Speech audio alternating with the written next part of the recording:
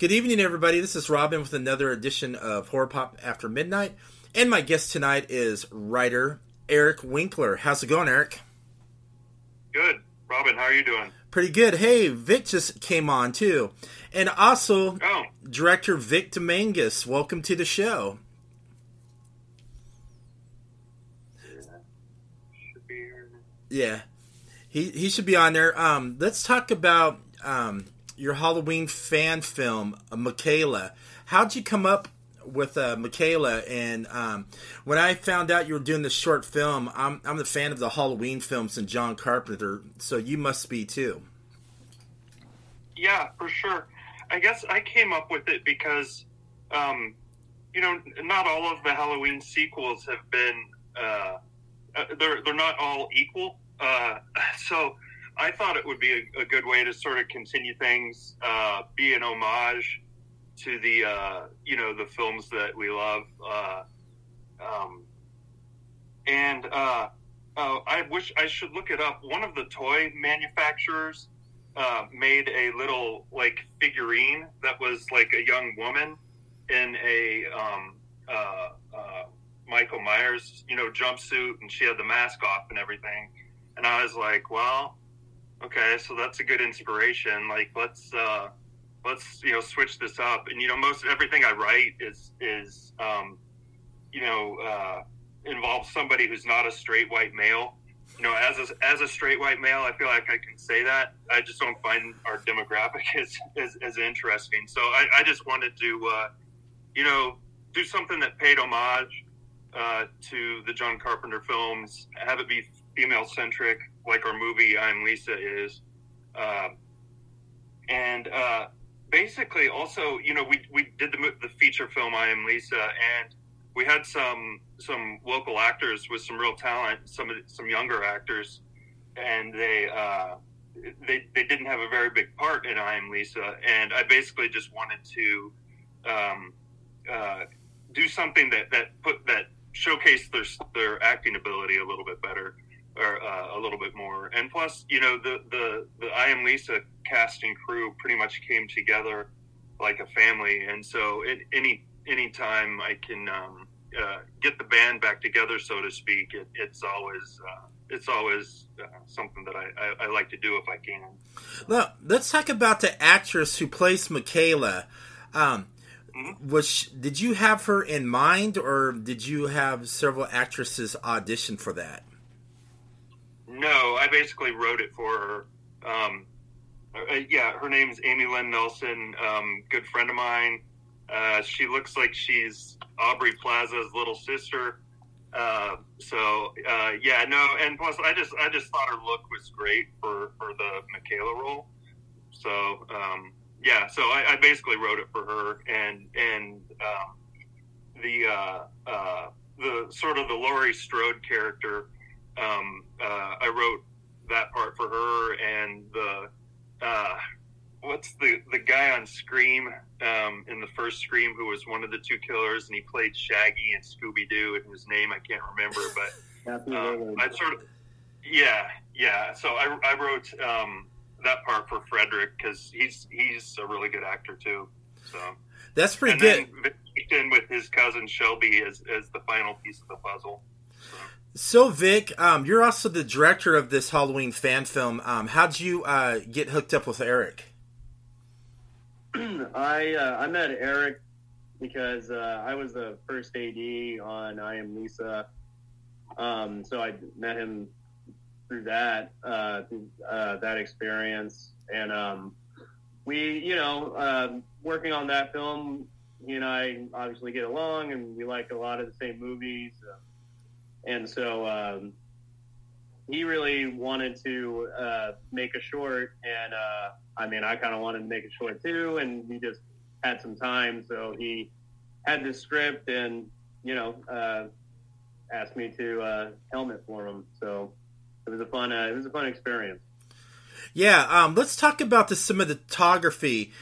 There was one scene I loved. Whoever was the cinematographer made that shot beautiful. It was the shot behind some houses, and you see the fall trees. It looks like you were like staring into a backyard.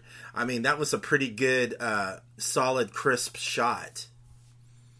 Yeah, my DP was a buddy of mine. His name's Lucas Cohen, local here to Kansas City. Lucas and I met Lucas a few years ago on, we both were crew on 2 seasons of Queer Eye for Netflix. I was the key grip, and he was one of the camera operators. So me and him became buds, working for like 5 months straight together on that. And then he DP'd another short of mine called Beer and Cigarettes. A lot of times when he is DPing something, he'll call me up to gaff or key grip for him, or, crew up with him. So he and I just have a really good working relationship, and we kind of have a sort of a shorthand when it comes to putting together a shot or whatever. So with that process on Michaela, it was a lot of, okay, here's the shot list, this is what we're doing, and this is what our intention is, let's do that. And then Lucas, he's such a great collaborator, and he's really great at thinking on his feet and just kind of playing jazz. And so that shot is, I'm almost certain that's just kind of one of those things where Lucas is like, I think I'm just going to pop this off real quick. What do you think? Yeah, sure. Why not? Let's do it. Yeah, that was a pretty good shot. I liked it. And, this Halloween fan film, Eric, talks about Michaela, how she's obsessed with horror films, and especially Michael Myers. In the scene when she was in her house in the living room, when she just grabbed that Michael Myers mask right out of that package, you just felt that hypnotic trance, that it felt like the shape was really wanted her to take over the mantle and go on a killing spree. That's how I felt. Yeah, and I really have Vic to thank for that. I mean, you sort of picture things in your mind, but I think Vic and Lucas really nailed that aspect of it. The she grabs it, and it's sort of like Jim Carrey's The Mask or whatever, almost. It sort of takes her over at that point. So she's just a young woman who's obsessed with the Halloween franchise, like many of us are. And I'll say that mask was created the same way the original mask was. I think it's a Don Post, and our special effects master, Jake Jackson, who's just the best around, took a Captain Kirk mask and actually converted it the same way the original one was converted. So yeah. That's kind of cool. I like how you paid a homage to that, making that mask like that from the original one. What Nick Castle wore. I mean, he wore that pretty good. I also like the kill scenes on there too. The one kill scene I really loved was when her best friend was getting into the car. When she I'm not going to spoil it. She gets in the car, and then you see Michaela come from behind and just like slits her throat. It was like a perfect cut, like a perfect surgeon cut. And then, and the thing that creeped me out about that scene was when she had that devious smile, she was staring at you straight at the camera. That gave me some goosebumps. Great. That's good. Thanks. Yeah. When Eric gave me the script, there was actually if I remember right, one of the drafts had a lot more like blades and stabbing and things, and I wanted to, in a way, subvert it a little bit, and also for budget reasons, you can't really afford to pull off all these bloody effects. But I thought, let's do something a little different, and let's have her kill. When she does kill people, it's just a little different. It's not just constantly being stabbed, or it's not just classic slasher sort of stuff. Like we have Freddie his head gets smashed. Shelby did get stabbed in the back of the head, but it was, something that, it's just something a little different than you would normally see in a slasher film, I think. And I wanted to save the classic, just, slasher throat slicing action for the very last victim, her best friend.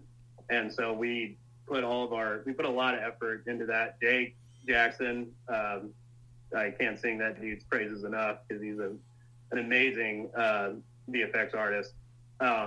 He really, he showed up and really, he did some magical things with that blood gag. It was great.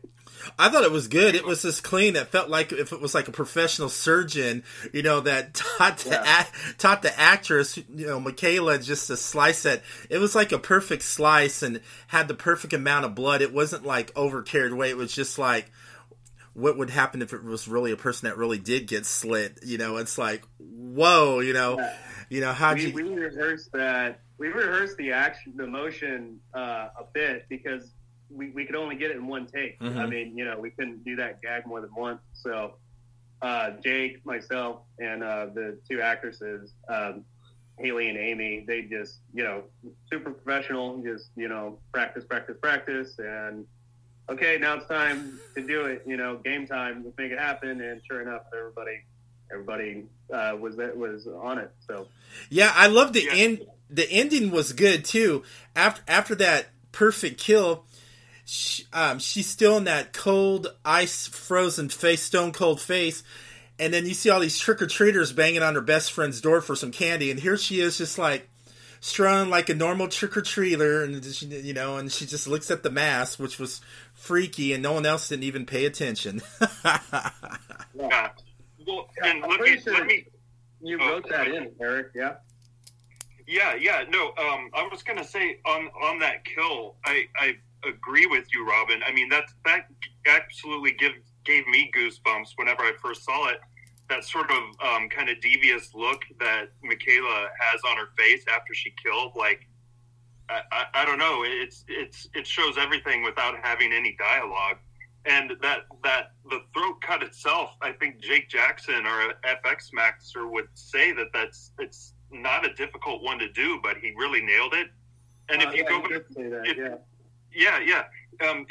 if you go back and watch it, Haley, the actress, almost threw up for real because she had blood in her mouth, and she kind of like starts joking on it. Yeah. So I would say go back and watch that part again. And I will. And you'll see she really did almost throw up. So. Oh, she was having fun. She had to ad-lib it. Okay, I'll take a little bit of blood. I'll just ad-lib it to make it authentic. She was having fun. Come on.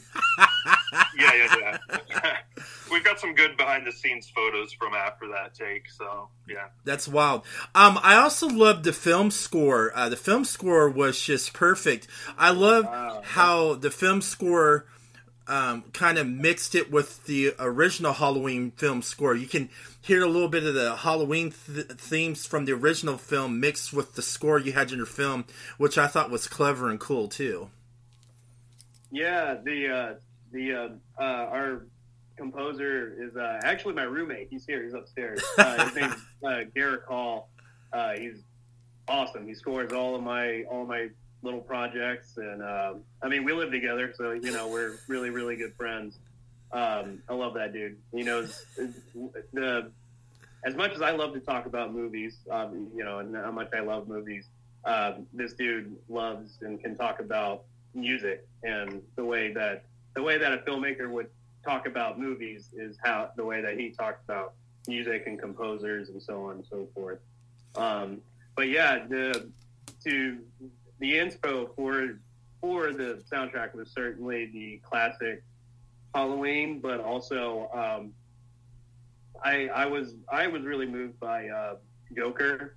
I just thought that was a great movie, and I really loved the soundtrack in that film as well. And so I was talking to Garrick, and I said, hey man, Halloween, but maybe we could do something similar to this. And then also, I trust the dude full-heartedly, so it's just kind of like, those are the notes. That's it. Just make it great, because I know you will. I mean, go ahead. Yeah, no, my notes were very similar. I mean, it was basically just, have it be Halloween inspired, and then, do your own thing, make it cool. I have a saying, I like to hire talented people and then get the hell out of their way. So that's yeah. So I had minimal notes for him also. That's pretty cool. Also, before we got on, Eric, you were talking about you're getting ready to do another short film. Can you tell me a little bit about it without spoiling it? Yeah, it's Vic. I'm sorry, haven't asked you to do it. Everybody's. It's very short. It's only 3 pages, and nobody's getting paid. So it's. I don't want to spoil too much. It's about a young woman who's a clown. The entire thing is MOS. There's 0 dialogue. It takes place. It's basically about an abused young woman who she's a clown for a living. The name of it's Super Happy Fun Clown, and so she hands out flyers for a living. And her husband is the clown is played by Jennifer Seward, who is in. She was in Michaela. She was the teacher. She was in Beard Cigarettes, Vic's other short that he directed, and she played Sam in I Am Lisa. So she's the clown, and then another local actor, Chad Crenshaw, is her husband, and he's that sounds badass. I know. Yeah, I'm intrigued. Yeah. We've got, Evan Wunsch is going to DP, Matt Garrett is going to first AC. That's literally, we've got those two, and then we've got Rob Fizz and Jacob Schermerhorn, and that is it. I mean, no sound department at all. There's 0 dialogue, so we can enter it in competitions around the world.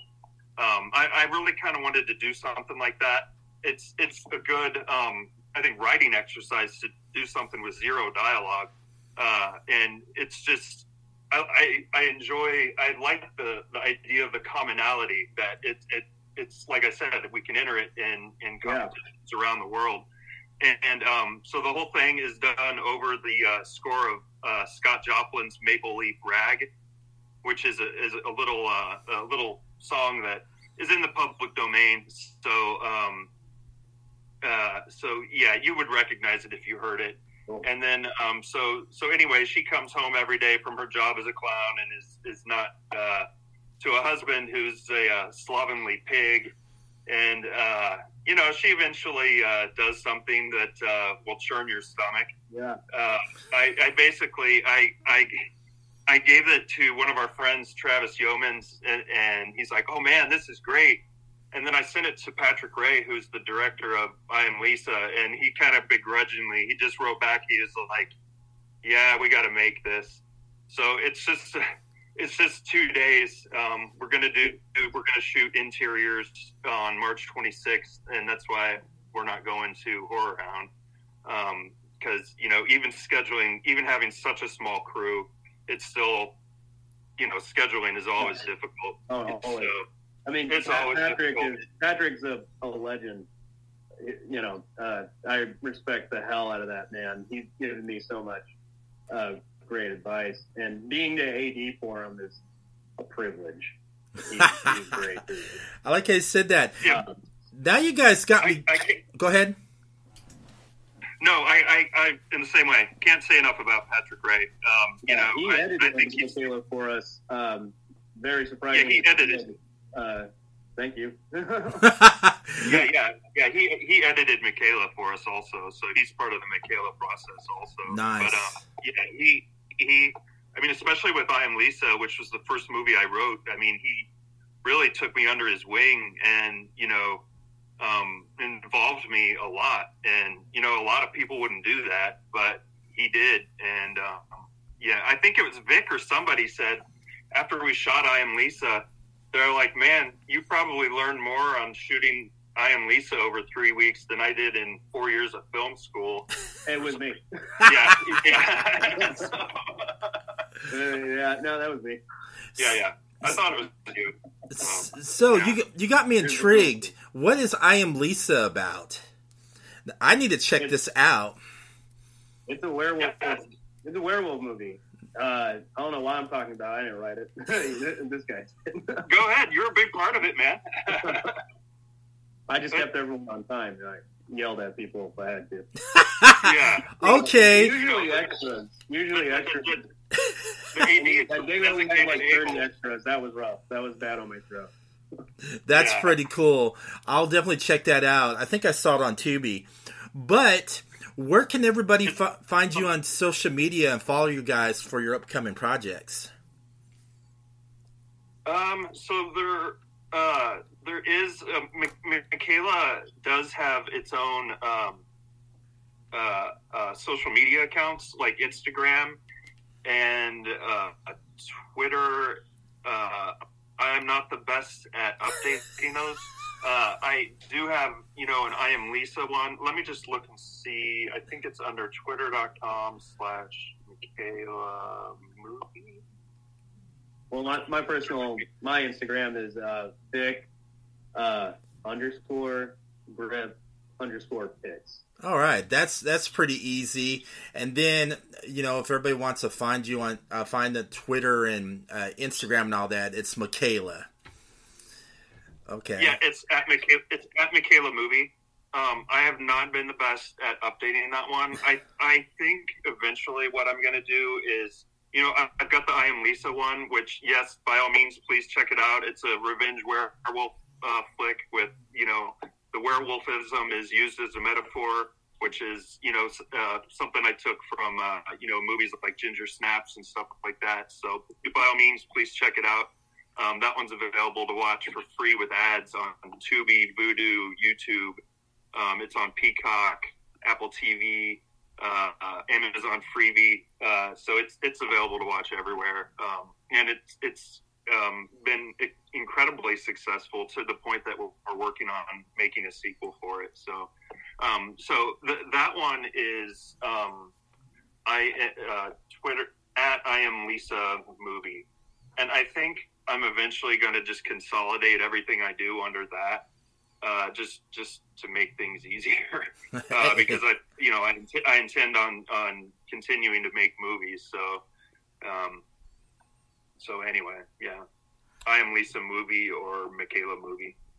All right, guys, thank you for coming on and coming on the Horror Pop After Midnight and sharing your films and all that.